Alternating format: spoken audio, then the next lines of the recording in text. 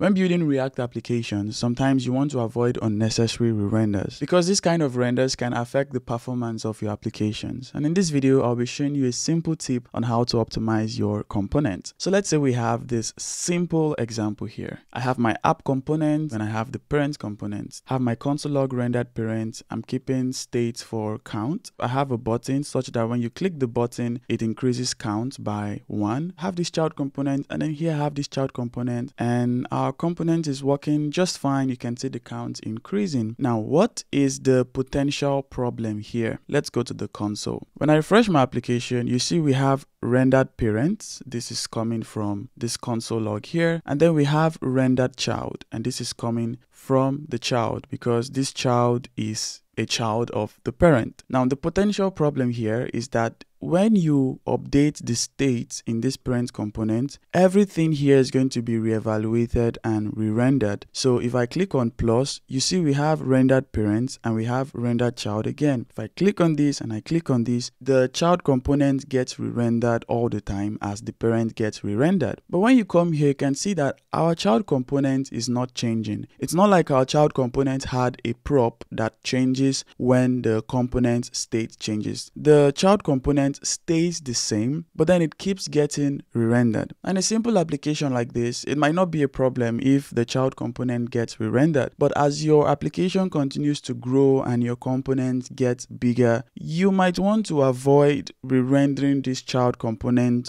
all the time because it doesn't need to get re-rendered. It stays the same in every render. Now, one solution you might think of is to use useMemo. So here we're now using useMemo on the child component, passing an empty dependency. So we know that in every render, this component is not going to be re-rendered. It is memoized. So here we can now use the child variable. Now, if I come back here and refresh, we have a rendered parent, rendered child the first time. When you click on plus, now we only have rendered parents. We don't have rendered child because the child component has been memoized. Now, using useMemo here might seem like the best solution, but sometimes useMemo can come with its own complexities. And if you're using useMemo a lot in your application, that can affect memory, and again, that can affect the performance of your application. But you can actually optimize your component in a much more simpler way without useMemo or any React hooks. And that is based on how you compose your component. So let's do away with this useMemo. What we can do here is that we can receive a children prop on this parent, and then here we render children. And now in this app component, for this parent component, we can pass the child component here. So we're passing this child component as children to this parent component. Now let's see if this changes anything. We have rendered parent, we have rendered child. When I click on plus, we only have rendered parent. The parent component is rendered, but the child component is not rendered. And if we keep clicking the plus, you see only the parent component is re-rendered. You see we're not using any hook here. All we have done is that we have taken this child component to the app component, and then we are feeding it to this parent component as children. You might be thinking, well, since it is part of the parent here, why isn't this re-rendered? Well, here is a simple way to understand this optimization. When you update states in your component, React would re-render that component. But during that re-rendering, React would only re-evaluate the things that are related to that component or the things that are tied to that component. In this case, console log rendered parent is tied to that component. Every of these things here are tied to that component. But one thing that isn't tied to this component is the props. So if you come to this parent component and you have prop 1, prop 2, in this parent component, React is not going to reevaluate these props because these props are coming from the upper component. In this case, these props are coming from the app component. Now, part of the props that is coming from this app component is children